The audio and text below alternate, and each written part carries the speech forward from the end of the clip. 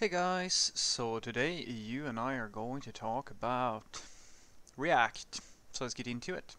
So the question in question was a little bit of a story, but it basically went, Frederick, what kind of React project would you consider to be a hard or an advanced project? Would you say that a project such as PHPMyAdmin or sites like YouTube would count as applications well suited to be built in React? The reason why I asked was because today there was a freelance job recruiter who wanted to know how many years I had worked with React, and I have to admit that my React experience cannot be listed in years. Maybe I have overlooked the importance of React in the job market. I have used to do my front end using web components and custom element factory libraries, and it has worked quite well. But I do acknowledge that for the developer's sake, you should use standard tools. I have been thinking what I should do as a React learning project. I have one fairly complex SPA project that I could take and write a React version of. What would you recommend to learn? Is it Redux, or is Redux used a lot with React? I also got asked about GraphQL experience, so I guess I could integrate that in the project as well. What do you think? Well, uh, it's kind of funny because you talk about standard tooling for developers, and web components are a standard. It's just that it's not adopted, which I think that's kind of fun because this is an example where the standard is actually not good enough for the vast majority of developers, and therefore React or Angular, Vue, etc. becomes the standard because it's the same thing with jQuery versus the old browser APIs. Uh, so, to the first part of your question, do I consider PHPMyAdmin and YouTube to be SPA sites? Well, YouTube is an SPA site. I'm not sure about PHPMyAdmin, but yes, these would be very good examples of SPA type of applications, which is the perfect use case for something like React.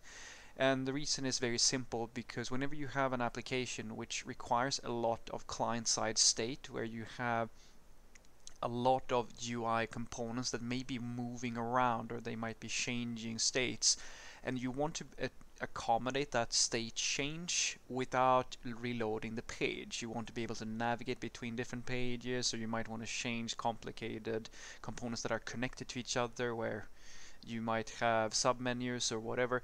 All of these sorts of things are very useful to build in an SPA type of application because they are designed to deal with the complexities of having a lot of JavaScript-based rendering in the application. And that's very nice if you're not in an application where you just have basically static links or links that go somewhere, and you have static web pages mostly. And YouTube is definitely one of those platforms, because if you've ever watched anything on YouTube, if you've been on YouTube, you'll know that most of the pages that you go to is like, they're dynamic in nature. There's a lot of stuff that you can do on a page without necessarily clicking a link and moving from that page. That's exactly the sort of use case. The PHPMyAdmin is a similar sort of deal, where it's an administrative tool basically, and such a tool is very well fitted to be implemented as an SPA. Now, as for whether or not Redux is relevant to React, yes, Redux is extremely relevant to React. Now, you don't necessarily need it, because like, the later versions have an app context that is actually supported in a very similar way to Redux, but I will tell you that Redux is considered to be core knowledge. It is so common, in fact, that in many cases it's the standard for dealing with state in React, apart from, of course, the internal states that you get through the library itself through React. But more complicated states and shared state is usually done with Redux. Another thing that you absolutely have to know about is React Router. I would say that at the bare minimum, if you're going to learn the React ecosystem, you're going to need to learn React, Redux, and React Router. Without those three, I would say that no one will consider you to be a like a React developer. Like these are the core libraries that everybody uses practically to do their work. There are others as well that may or may not be optional and so forth that you can make an argument for, but these would be the bare bone basics. As for GraphQL, the thing about that is that In some cases, you will find it to be part of a project. This is much more back-end oriented work, but GraphQL is definitely considered to be part of the ecosystem that is React, but it's not as with Redux and React Router. Redux and React Router you will find in every single serious project. I can practically guarantee you that.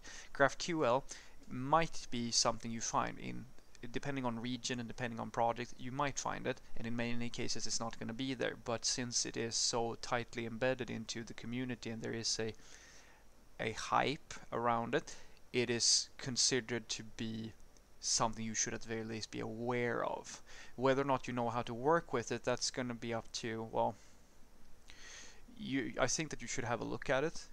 Even though it's not the norm necessarily for how we do things, in some cases it is very, very common, and just learning the querying language and the theory about how it works on the back end is something that is very useful.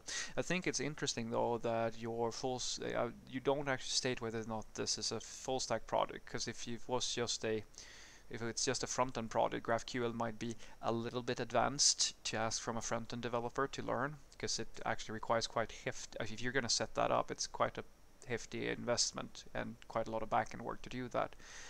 If you're a full-stack developer, well, you're out of luck. Then you're definitely going to have to look at it and at least understand the basics.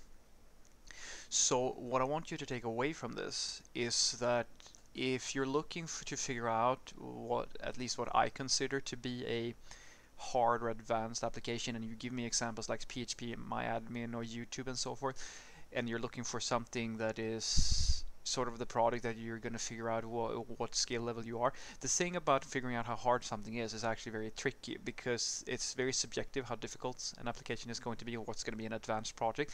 The best rule of thumb I can give you is that you measure it by feature, the number of features. If you look at YouTube has thousands, if not even hundreds of thousands of features.